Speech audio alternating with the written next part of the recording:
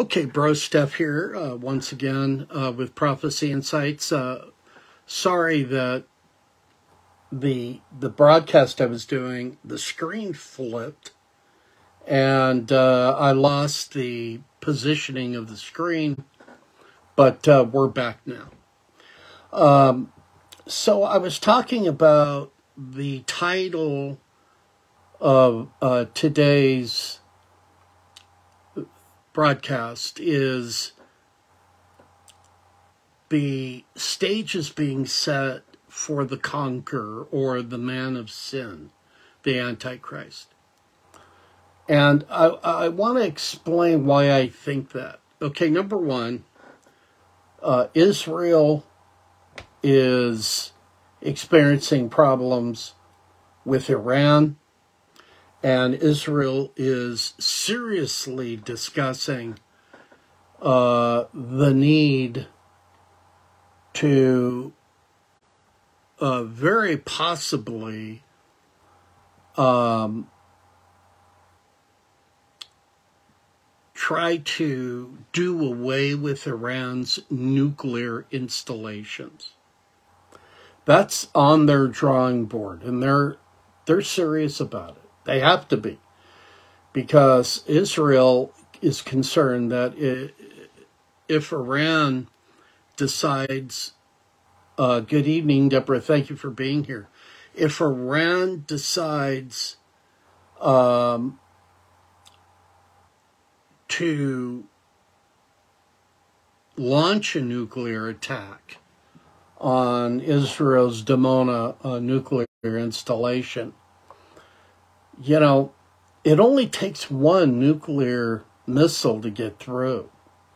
And so Israel's really concerned about that. Next, we have Israel discovering yet another oil and natural gas concentration. So, you know, I mean, it seems like every time Israel has a new natural gas oil find, it's another 500 years or more that natural gas and oil find will be able to last at least 500 years for Israel. So at this point, I think Israel has 3 or 4 fields out there that they're mining oil and natural gas. So they're, you know, they've got enough to last them 2,000 years. And so this has got Russia nervous. And let me explain to you why. Not many people are talking about this, but Israel has signed a cooperative agreement. I think I mentioned this 2 videos ago that I did. You can go to my YouTube or just go to brosteph.com, scroll down the page, and you'll see my YouTube playlist. So you can see which video where I talked about this. But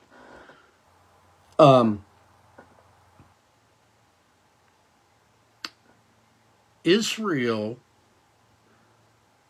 is serious about getting natural gas shipped out through Egypt up to the European Union. And Egypt and Israel has formed an agreement to make that happen.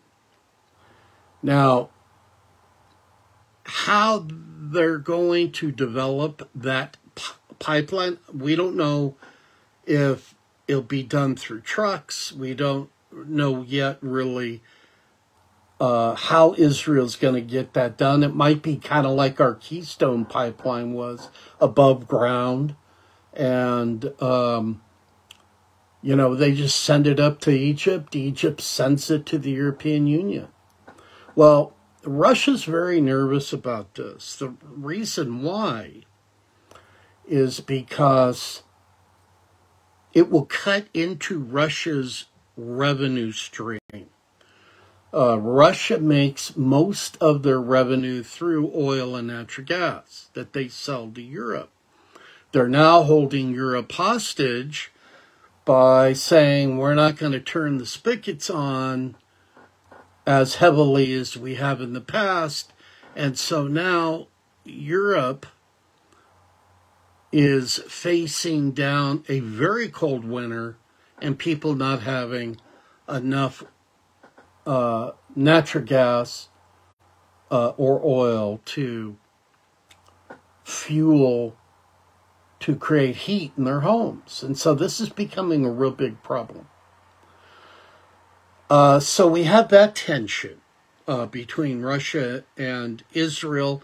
It's not talked about that much, but it exists because Israel wants to help as much as she can. That's just in the nature of the Jews and Israel. The Holocaust taught the Jews, myself included, I'm Jewish, my family's Jewish. It taught us how to be concerned about other people's plight in life. Because the Jewish people remember when they were in need and when life was very difficult for the Jewish people.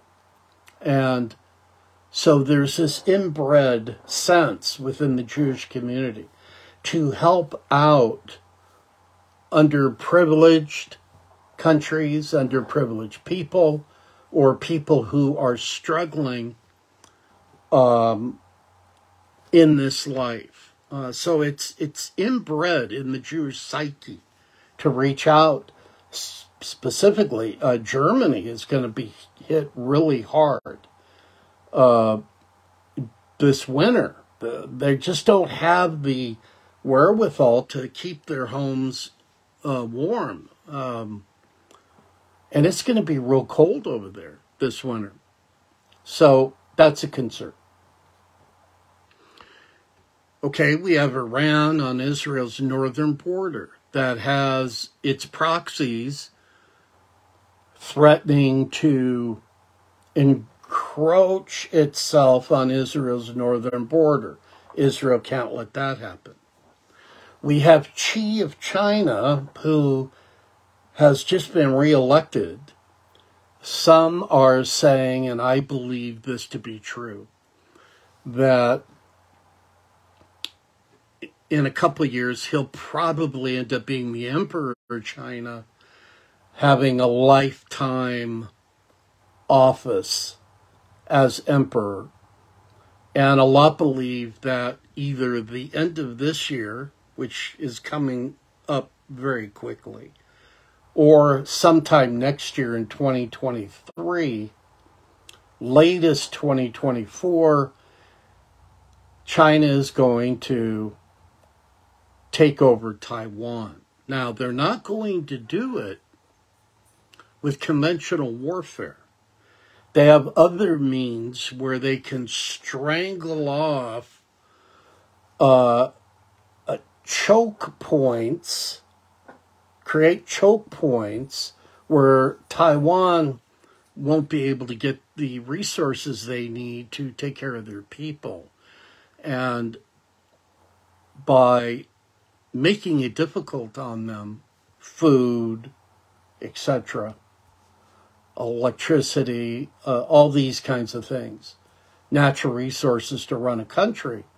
If China can choke that off, then they believe they'll be able to convince the Taiwanese to yield to China, and China will then be in control of Taiwan, just like she did with Hong Kong. Remember when China moved into Hong Kong and the Brits surrendered Hong Kong to China, we're going to let the people remain free. The people will be able to live life just as they always have. Yeah. Try to get into Hong Kong now. The people in Hong Kong are not free like they were under the British. So we got that issue that is now concerning a lot of people. Interesting that, again, that isn't being talked about that much either. Then, we have wars and rumors of wars happening all over the globe. In the United States, we have unrest. In Iran, the Iranian people are rising up and want the mullahs out. In the EU, there are protests. There are infightings going on in Europe over the lack of, or let me put it this way, over inflationary costs on food. And so we have these kinds of issues happening in the United States.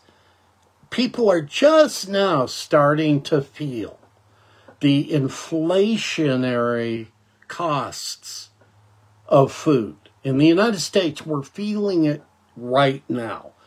It's starting to squeeze our budgets in the U.S. And the more inflation starts to bear down on us in the States, the more you're going to see the American people complain and get upset, just like what's going on in Europe right now. So what we have is the scenario that Jesus talked about in Matthew 24. We have, in the United States right now, we have kids shooting down, beating up senior citizens or other young people being shot and murdered by young people. And we have lawlessness, we have drug abuse, we have the illegal immigration issue in the United States. Without borders, you're not a country. And our borders are, for all intents and purposes, our borders are gone in the U.S. People are flooding in like never before. If you look at the Texas borders, Del Rio, Texas, I mean, it's just a sieve where people can walk in, claim political asylum, and remain in the U.S. under the Biden administration. So we've got unrest. We've got uncertainty, just like Jesus talked about. We've got anarchy. And it's getting out of hand worldwide, just not in the United States, just not in Europe, but everywhere. It's spreading like wildfire. The Lord told us in Matthew 24, He warned us that the great tribulation would come when the man of sin comes into power and he marches into the temple, the Holy of Holies, of the third temple that's going to be built. We all think, or not we, I shouldn't say we all, but the Jews think that that's going to be the temple for the coming Messiah. That coming Messiah will be the false Messiah. And he's going to go into the Holy of Holies, declare himself to be God, just like Jesus said he would do. And then the wrath of God will begin falling on the world immediately, according to Matthew 24. That's how you know in the Great Tribulation, that's the final 3 years of human rule on this earth, the way you know when that begins is when the Antichrist goes in the temple and says, I'm God. Then the final, that great tribulation, that Joel and Jeremiah talk about, that's going to ensue, and it's going to be just horrible. It's going to be like nothing that's ever happened in human history. So, today I took a look at Revelation chapter 6, verses 1 through 2. And let me just read that to you, and then I'll have a comment or two. Now I saw when the Lamb opened one of the seals, and I heard one of the four living creatures saying, with a loud voice like thunder, come and see. And I looked, and behold, a white horse. He who sat on it had a bow, and a crown was given to him. And he went out conquering to conquer. What's missing from that king's weaponry? What did the Bible not say he had? Answer: he had no quiver of arrows. He had just a bow. He had no ammunition, no arrows. So this depicts the man of sin that Daniel talked about, Daniel chapter 9, where he's a big mouth. Has no royalty. He is a politician, more than likely.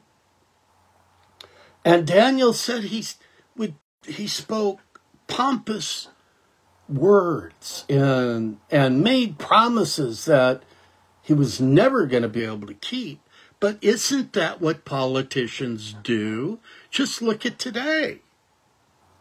The politicians of today don't know how to tell the truth. They flower everything up with fancy language, and they lie, look right in the camera and lie to everybody. I don't care what country they're in. They're all doing the same thing now. They lie to keep their power and their authority.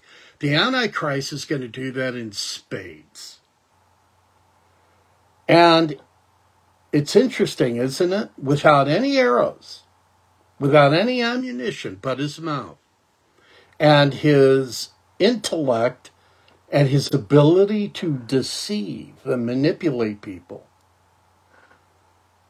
he goes out conquering and to conquer. Because the nations begin following the man of sin, the Antichrist. He's going to have so much charisma, and he's going to be so eloquent in his thinking and what he says. People are going to believe that he's God come to earth. They're going to worship this guy. I believe, and here was the purpose of this video today, I believe we are seeing the stage for the Antichrist is being set. The foundation is being set right now.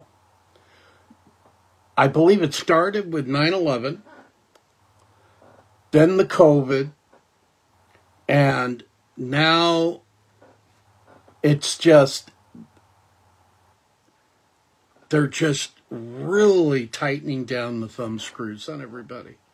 And right now in the United States, there are people that have been arrested for peaceful protests at abortion clinics. And an 85-year-old believer in Jesus Christ, a woman, 85 years old, was arrested by the FBI. Our First Amendment rights to free speech are being attacked in the United States.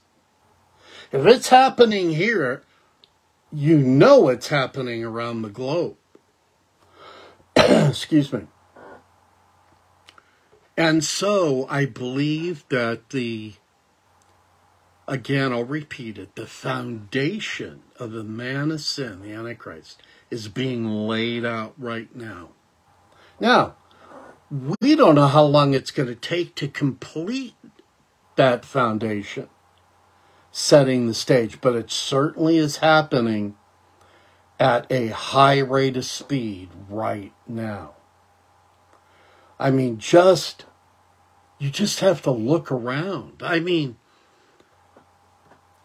there are pastors that have been put in jail in the United States. Whistleblowers to the Hunter Biden laptop, people that have got factual information about Hunter Biden and Joe Biden, have disappeared. No one knows where they're at. They just disappear. Poof, gone. Where are they? No one knows. And so that's what the Antichrist is going to do when he's in power. If you disagree with him, he'll lop your head off or just have you killed somehow, some way. That's what's coming in the future. Now, how long in the future? I don't know. I don't know if it's going to be just a couple of years or if it's going to be 10 or 20 more years to get his foundation set to where he can rule and reign. Personally, right now, the technologies we have in place make it possible for an Antichrist figure to rule over the entire globe, to keep track of every single human being on this planet. That technology now exists, and they're toying around and playing around with chips being put into the body that can be connected to the brain, that a central supercomputer can tell if you're sick, if you need medical care, can track you.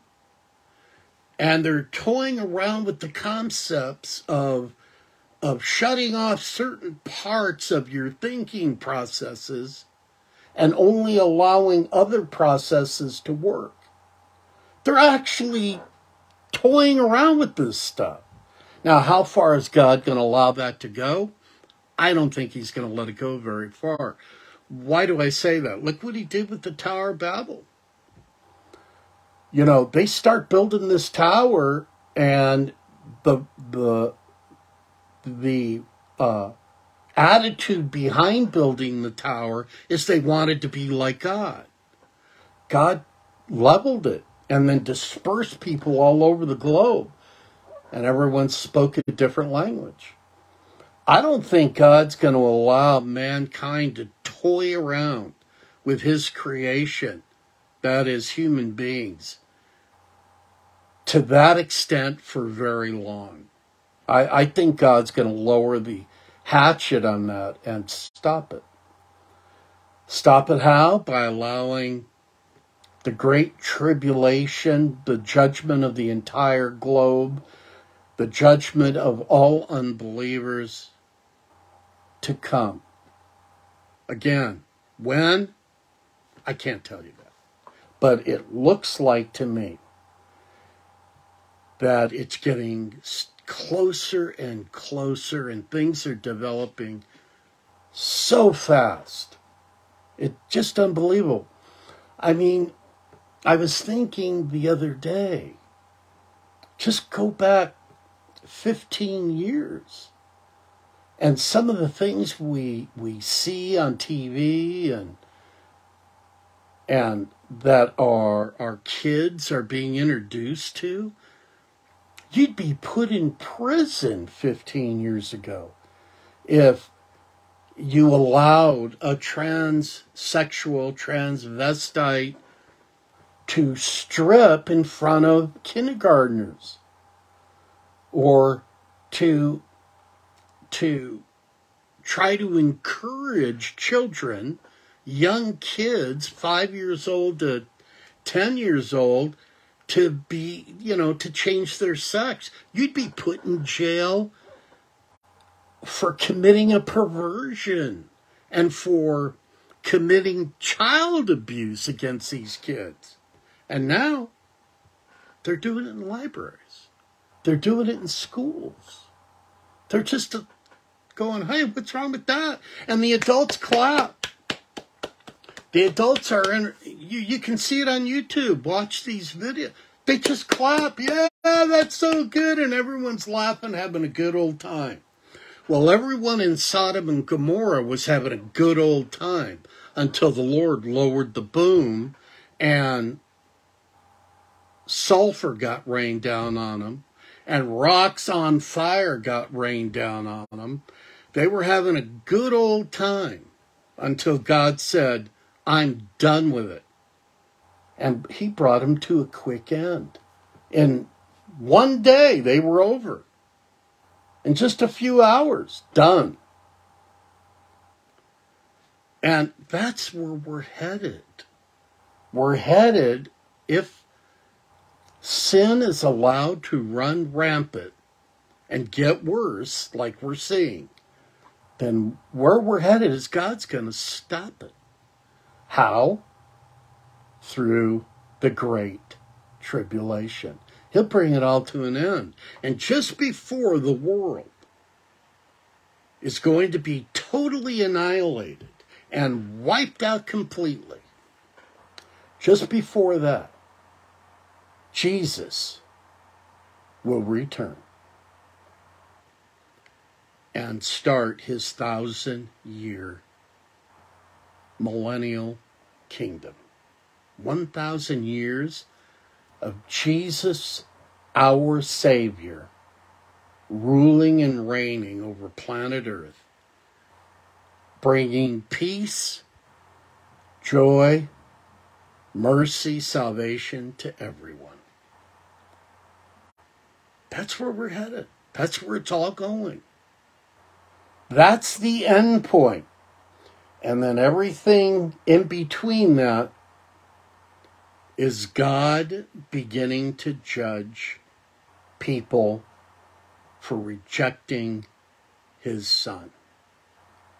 That's what we're saying. The reason the world is turning so wicked is because they hate God.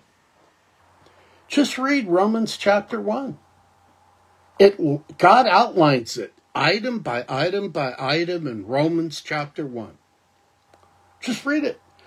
Read the book of Thessalonians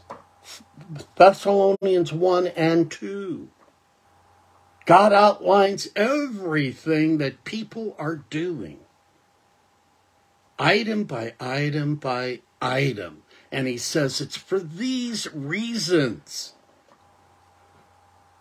I have to judge man. And I have to bring the destruction of things. There has to be a tribulation, a great tribulation. It's going to be so bad, it's going to make the Holocaust look like kindergartners were created.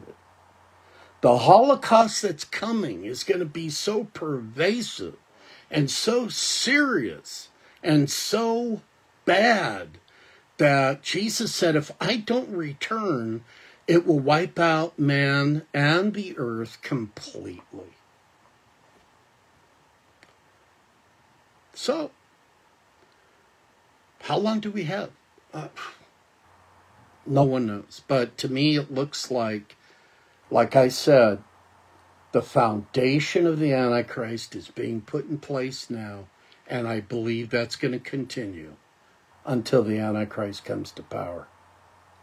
Now, there's a discussion, and I'll leave you with this. There's been this ongoing debate amongst believers. It's been going on since I've been a believer. I came to know the Lord in 1975.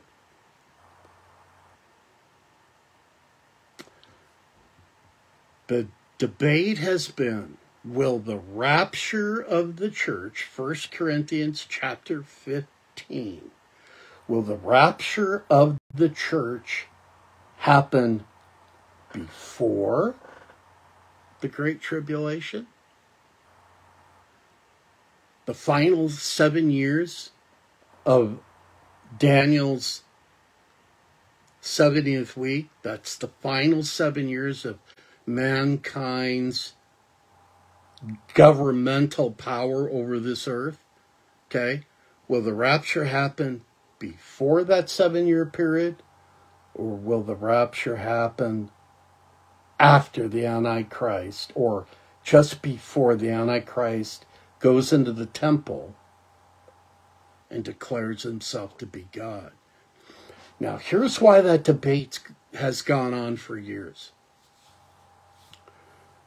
When you look at Noah, or not Noah, but Lot, and you look at what happened there with Lot, things were so bad in Sodom and Gomorrah. Lot and his family had to be almost drug out of Sodom and Gomorrah by the angels that God sent, 2 angels that God sent to rescue them. They had to grab Lot and his family by their hands and drag them out of Sodom and Gomorrah. And the angel said, we have to go. The destruction of this place is coming. And God can't hold it back forever. So let's go and get out of here. It's coming today. We got to get you out of here. And so they drug him out, got him to safety, and then immediately, when Lot and his family were safe, the destruction of Sodom and Gomorrah fell immediately. Let's look at Noah. Noah had preached for 120 years. Some believe it was 100 years. Some believe it was 120 years. Let's just say, for sake of argument, it was 120 years. So Noah's preaching for 120 years to the people of his day who were very wicked. Wickedness was everywhere. And God was so upset with Noah's generation because why? Because angels that fell with Lucifer had sex with the human women of that day and tried to corrupt the gene pool of humanity, thinking Satan's thought was, if I can corrupt the genetic gene pool, then God will wipe everybody out and there won't be a Messiah because the whole seed of man's been corrupted. Well, Noah, his family, was not corrupted. That's why God said that he was the only righteous man living at the time. Well, does that mean righteous in that he was a perfect man? No, we're all sinners. We all have fallen short of the glory of God. What it meant is, what God was trying to say in that scripture in Genesis is that Noah, his family line remained pure, where the demonic angels did not infiltrate his bloodline. That's why God was able to set Noah aside. So now Noah is set aside. He builds the ark. He preaches to the people of his day what the ark is for and what's coming. They didn't believe him. God says to Noah, get you and your family in the ark.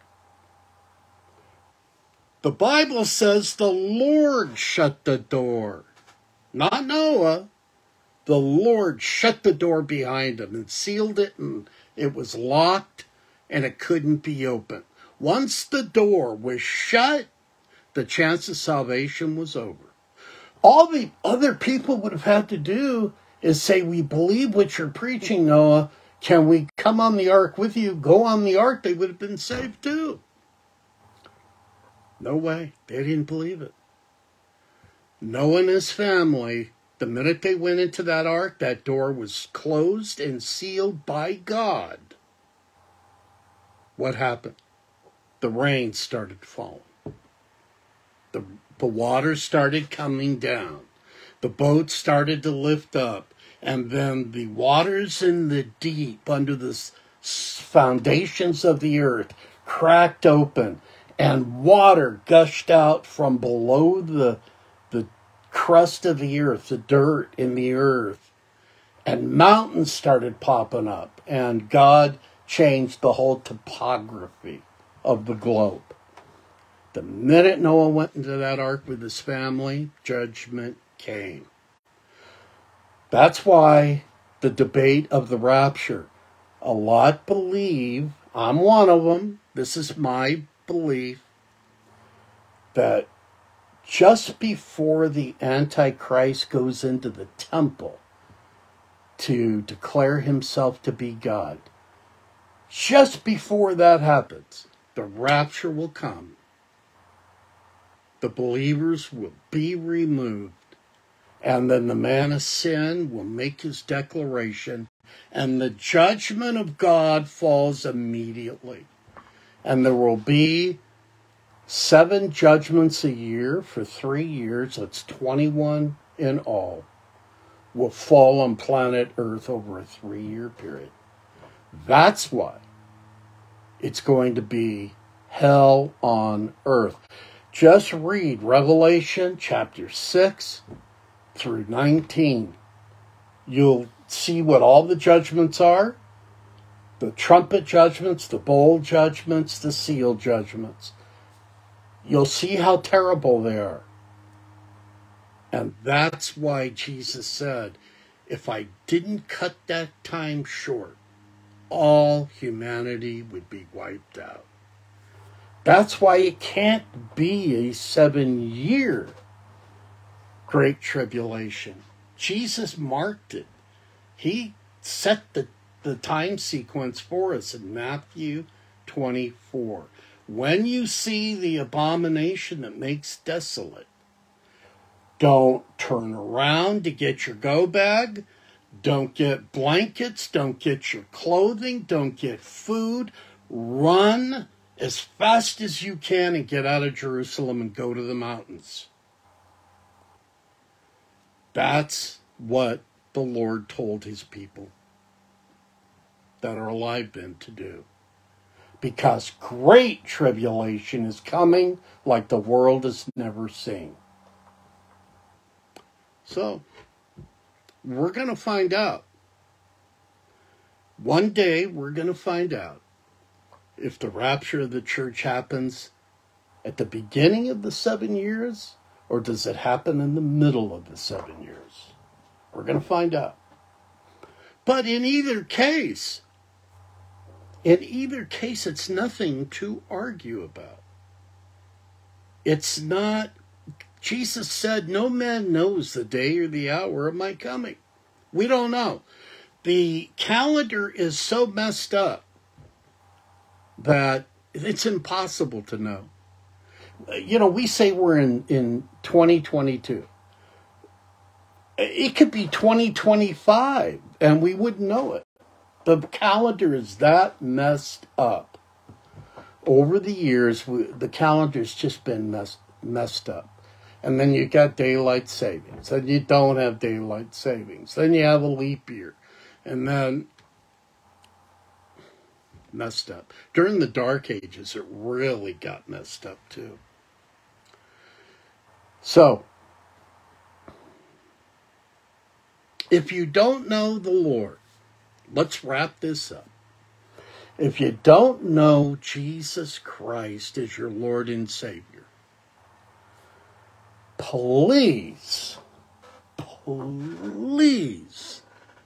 I beg you, I plead with you, go to my website, brosteph.com, and scroll down toward the bottom of that page, and it says how to start your relationship with Jesus.